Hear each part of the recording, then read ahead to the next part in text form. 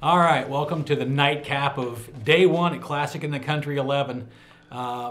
If you're about ready to fall asleep in the bleachers, this won't be the game to do it because these two teams can light it up and they love to run. Kettering Alder versus Hiland in what should be a great finale to day one. Well, the previous 6 games I think are going to keep you on the edge. I would guess too they will. I don't think anybody's going to be falling asleep, but Kettering Alder making its first appearance here at the Classic.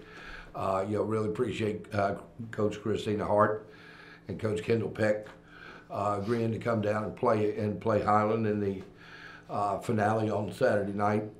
It should be a great matchup. If you look at Alder's the odds-on favorite to get to Columbus from the Southwest Division II region, and one of the teams that can really challenge Toledo Rogers.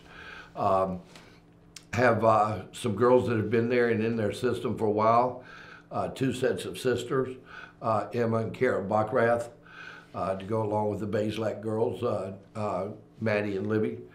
And then you have 6-foot Haley Combs there that have been in their system. They are very much machine-like as well. And then you throw in probably the top freshman in the state, or arguably the top freshman in the state, is 1 and 1A between her and Bree Hampton Bay from Toledo Rogers. And this is not the quarterback from Ohio State, but her name is Braxton Miller as well.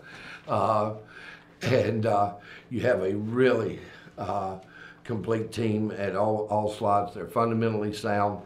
Don't have great size outside of Combs inside, and they can really shoot it, and they will really get after you defensively. Who's that sound like? That sounds like Hiland. A lot like Hiland. So if you jump over to Hiland and you look at Regina Hochstetler, who's just really coming to her own, that's going to Cedarville to go along with Megan Beachy, inside you're looking at Mackenzie Miller, that's been a surprise so far in terms of what she's done on the board. She's going to match up with Combs extremely well, and outside of Afrocentric, Hiland may be as deep a team as there is in the state in terms.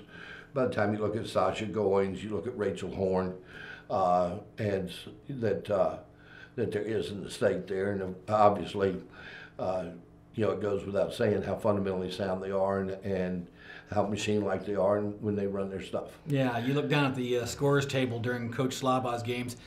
Sort of looks like a busy New York subway down there sometimes with the kids running in and out. Well, the most impressive thing that in the early game that I saw Hiland when they played spanked Twinsburg by 30 was the first game of the year to come out and play at the pace that they played at. And there are not a whole lot of teams that can play 32 minutes at that pace in this state. And in fact, I would venture to say that there's not another team that can play at that pace. So, Coach, it's about controlling the pace for Coach Slaybach. For Coach Christina Hart and Kendall Peck, it's about controlling tempo on the other end. Okay, so that's a wrap on day one at Classic in the Country 11.